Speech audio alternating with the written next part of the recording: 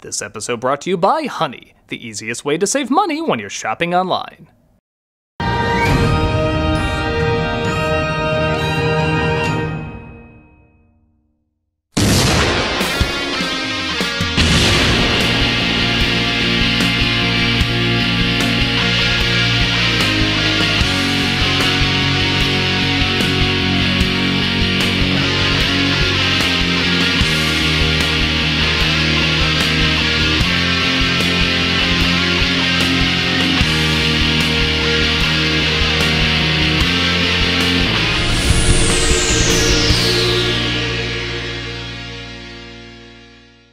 Hello, I'm the Nostalgia Critic. I remember it so you don't have to. Sorry if I look a little disheveled right now, but did you hear how this did recently? Did you hear what the next few films from Disney are gonna be? Aren't you excited? Most everyone I know is sick of the Disney live-action remakes. Even those who like them are getting tired of them. We've gone from one maybe every 4 or 5 years to one every year to several every year. And there's even more on the way. It wouldn't be too bad if there was more variation in their work, but the more they make, the less they try something different. Even giving us what feels like a shot-for-shot, line-for-line redo of a beloved classic. Disney used to be so cool, I hear people say. Why are we being given the same thing over and over? Well, the short answer is, but the long answer may be a bit more complicated. And in order to understand it, we first have to understand the company that puts them out. Disney is a cultural phenomenon. I think safe to say, unlike anything the world has ever seen. Don't get me wrong, the world has seen fairy tales and amusement parks and technological advances, but to my memory, there is no entertainment company centered around families that is as massive or recognizable on the planet. I can take 3 identical circles, put them together, and most people would know that means Mickey Mouse. Just from 3 circles. Think about that! It doesn't even look like a mouse, but most people recognize it as that because of this company. And the fact that a lot of this long-lasting empire is based on stories that both children and adults can relate to is beyond impressive. Think of other studios, directors, producers. They've made many stories that'll stay with people too, but most would agree Disney not only has the highest number of stories that stay with us, but they're the most frequent in putting them out. When you think about it, it's brilliant. You take something that people already know or relate to, like say fairy tales, put your own unique touches on it, and suddenly everyone thinks your version. It's hard for a child to hear the name Snow White and not imagine that she looks like this. If comic books are modern-day Greek mythology, as some people have declared, then Disney is modern-day fairy tales. And from that, they spawn new ideas, new technologies, new imaginative ways to entertain everyone. And that's the key word, everyone. Mark Twain used to describe his work as water. Many people drink wine, he says, but everyone drinks water. Disney clearly has that same mindset. It not only works from an entertainment perspective, but from a business perspective as well. But that's the thing about show business. It is show and business. People now see Snow White as a masterpiece, but back then, it was a huge gamble, threatening to destroy Disney Studios if it didn't turn in big bucks. Thankfully it did though, as well as made history. But after that, their following films, Fantasia, Dumbo, Pinocchio, and Bambi, did not turn in the profit they were hoping for. In fact, they rarely turned in a profit. We know them as classics today, but back then they weren't really seen as big money makers, at least nowhere near what Snow White was, so they were hurting business. On top of that, war. Most businesses were hurting because of it, and Disney was no exception. The films they were putting out at this time were a collection of shorts because they couldn't afford to put out one completed story. They just kind of combined the stories that they started before the war broke out and said, here you go, this is a movie now. When the war ended though, they finally had breathing room to do complete movies. What did they do? I think it's fitting to say they made another Snow White. Now, don't get me wrong, I like Cinderella a lot. In fact, it was one of Walt's favorites. But if you were to say which of their past completed motion pictures was it like, it's clearly Snow White. And from here, Disney would take risks in other departments, but not really in their animated features. They've just gone through too many shaky times and they needed to stay afloat. Not to say they didn't put out top-notch quality work. I mean, I love a lot of these movies. But where their first 5 films stylistically were very little alike, now every animated film following would have to be like one of those 5. Again, not an awful thing as many of these films were great, but what I'm getting at is pushing the envelope in terms of originality had slowed down. Because that's what made sense from the business side. Give the people what they know they like. Sound familiar? It's no secret Disney has gone through slumps over the years, and will happily put out lesser material if it's deemed popular. It seems like the recent Disney remakes, as well as the recent Disney sequels, are either their way out of some sort of financial muck, or a way to make even more profit to venture into other, pray to God, creative avenues. While it seems similar to what Disney has done in the past, the remakes do seem off a little. Now, the idea of remakes is nothing that crazy. Back in the early days of cinema, giant epics were remade when they went from silent films to talkies. Movies like Ben-Hur, 10 Commandments, and even Zorro were remade with sound, sometimes even by the same director. This was more than just doing the exact same thing though. While they followed the initial story and characters, the dialogue, style, and performances were noticeably different. They were great stories that deserved great updates. For a while, that's what Disney seemed to do with their remakes. Yeah, kinda. The first remake of The Jungle Book had little to do with either the book or the Disney film and was pretty silly. Aside from the horrifying deaths that still haunt my childhood memories.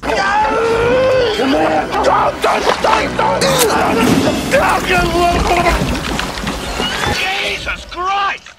Films like 101 Dalmatians brought in a pretty penny, and though not great, was more fitting of what a remake should be. Follows the same initial story, but had enough differences to be its own thing. Like the animals not talking, more focus on the people, and the goddamn craziest Glenn Close performance since she played a pirate in Hook. Yeah, her IMDb is weird. As you can see though, these remakes are few and far between. They did well, but seemingly not enough to repeat over and over and over. A lot of people say the official live-action Disney remake fad started with Alice in Wonderland. Well, you can certainly say this one didn't just copy the original, to a goddamn fault.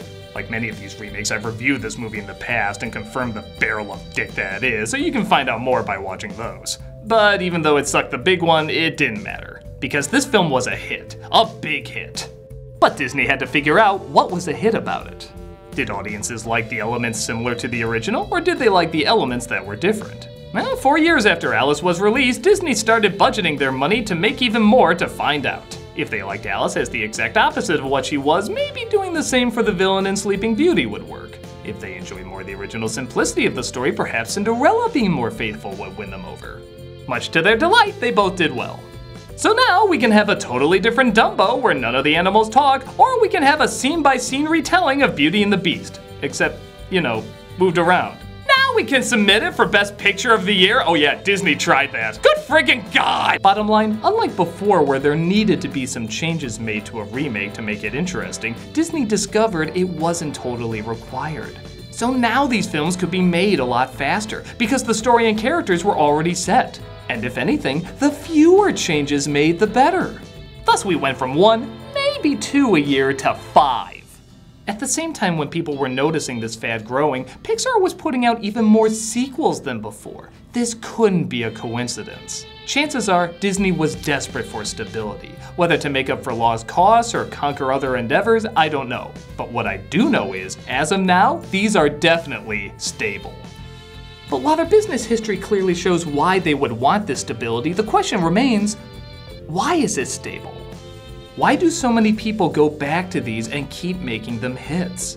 The films they've done in the past have certainly had similarities, but they were still different movies. We're now getting shot-for-shot remakes and plenty of audiences are totally okay with it. What's the secret? What are we missing?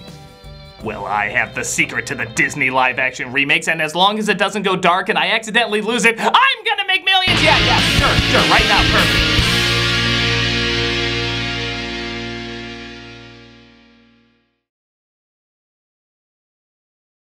And now an interpretive dance about honey. So I guess it's not really that interpretive. Honey. Honestly, before I found out about honey, seeing the promo code box at checkout just stressed me out.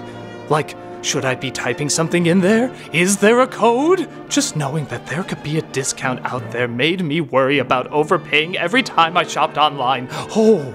Thankfully, now I have Honey. It's a free browser extension that scans the internet for coupon codes. Then, like magic, it automatically applies the best one to your cart at checkout. Honey will find you every coupon code, sale, or discount on over 20,000 sites like Amazon, eBay, Best Buy, GameStop, Newegg, and more! So you might ask, how do I know Honey really works? Well, not only did Honey test over 1 billion promo codes last year, but it actually applied, oh, that's a big number, I don't want to say it, I'm just gonna post it, working codes to people's orders.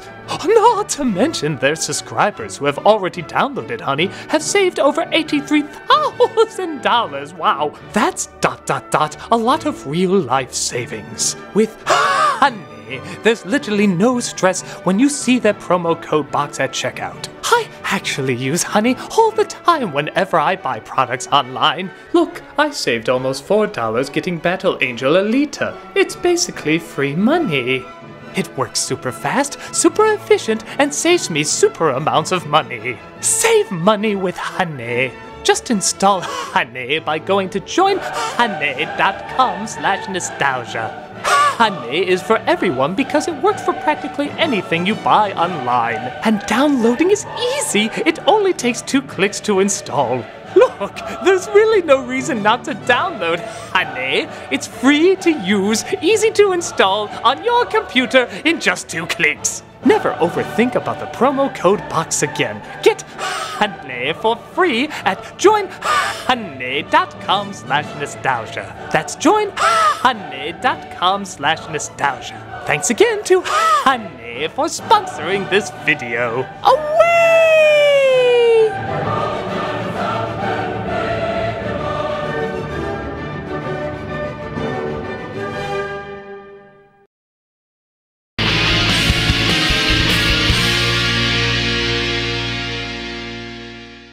Well, shit. I guess I have to speculate. While everyone is getting sick of these remakes, millions still go to see them and make them tons and tons of money. What are the reasons?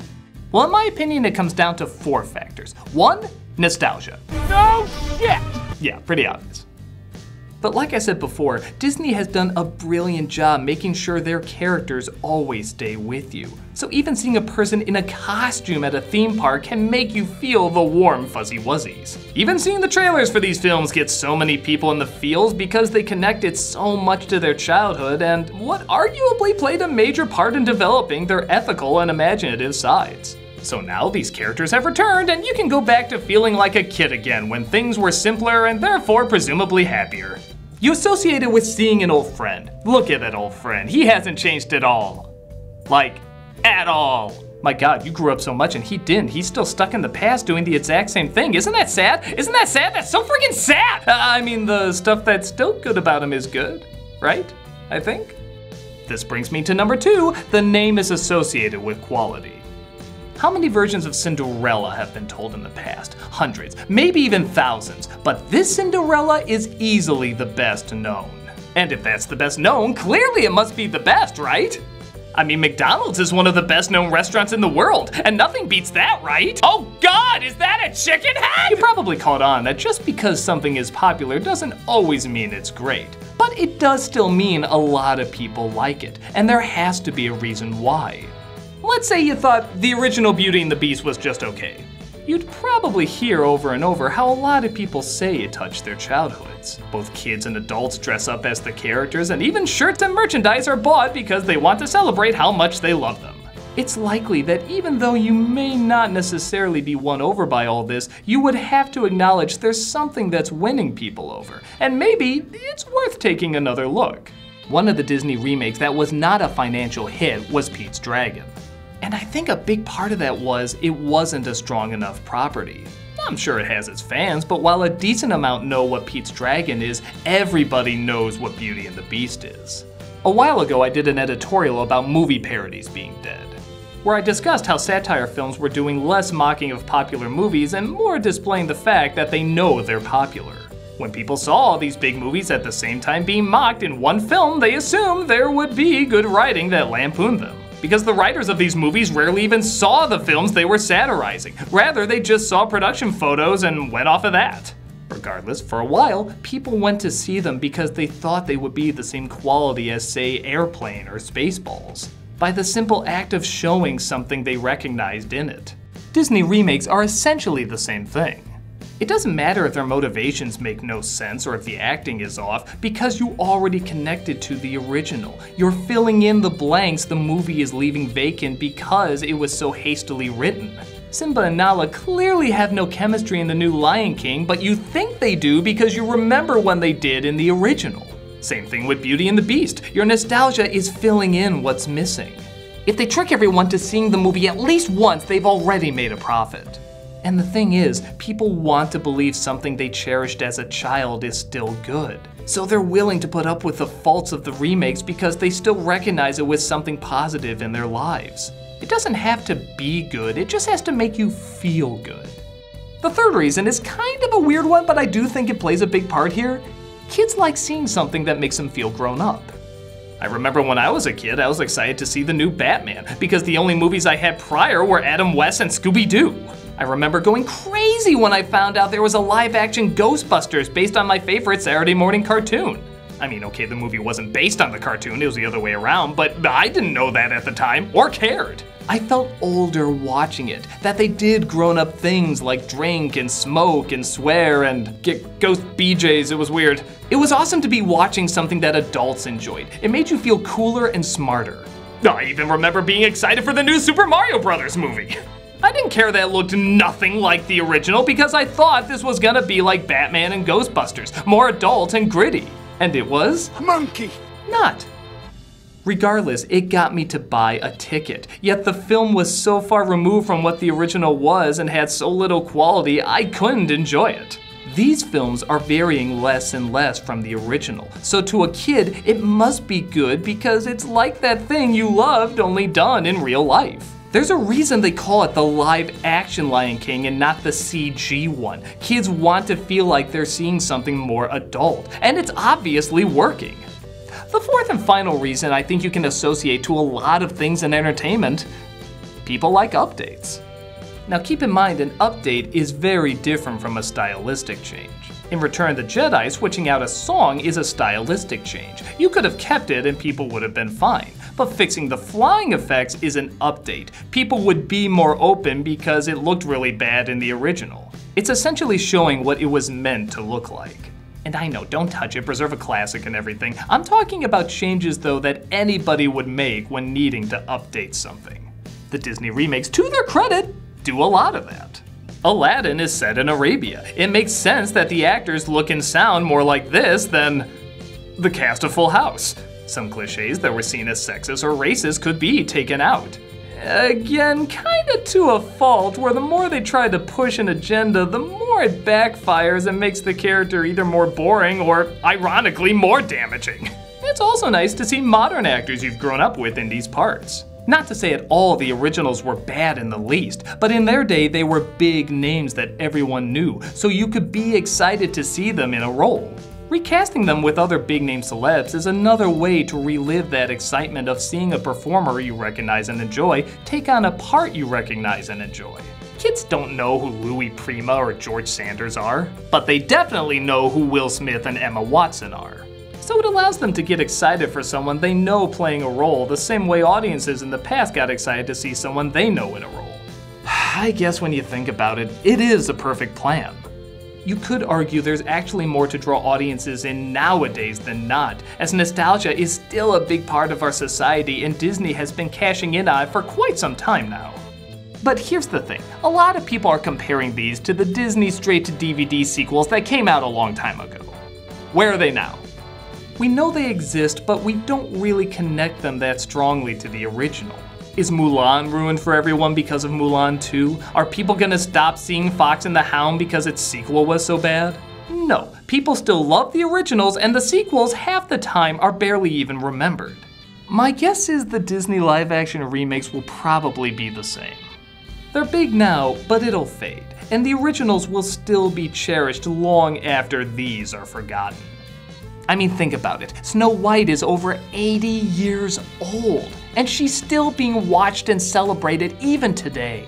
Much like how we had to put up with Transformer films and Twilight films and even those god-awful parody movies, people will lose interest and they'll have to move on to something else. Pixar is finally releasing 2 original films not connected to any of their past ones, and there are a few movies not based on past Disney films coming out, so hopefully there can be some more creativity in the near future. But here's my thought, if you're gonna do these Disney live-action remakes anyway, take more chances with them, because people are gonna see them no matter what right now.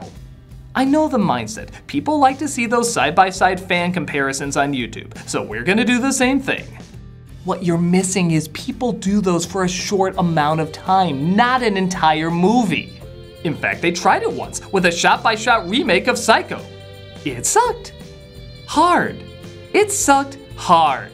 I say do with these remakes the same thing Disney did with the original fairy tales. Everyone knew the story of Snow White and Cinderella, but Disney came along and made it uniquely theirs, to a point where people see those versions as the definitive story. Nobody's gonna choose this Beauty and the Beast over this one, or this Lion King over that one. Because not only are they not better, they're not different. Well, okay, they're different in these ways. They lack passion, fresh ideas, and creative need to exist.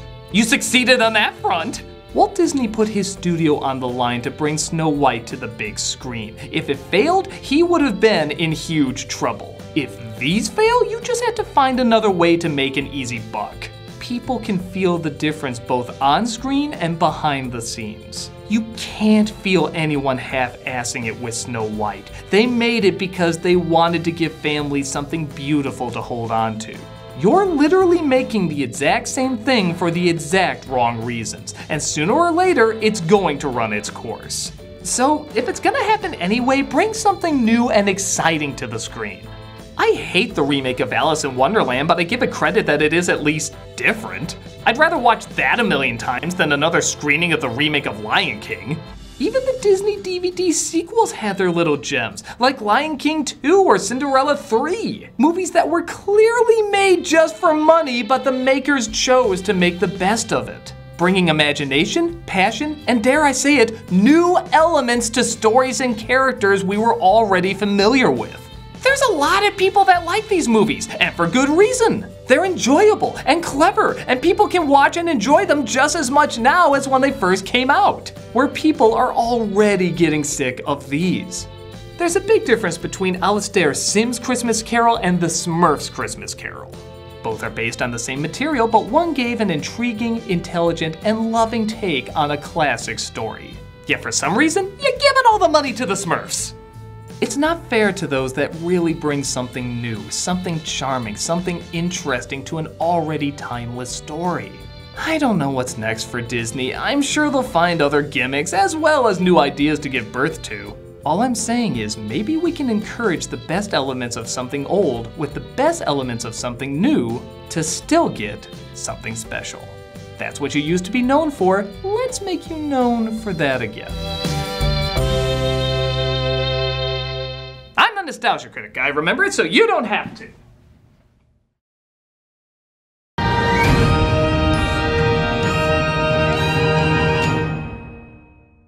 Hey, Doug Walker here. The Memorial Sloan Kettering Cancer Center is this week's charity shoutout.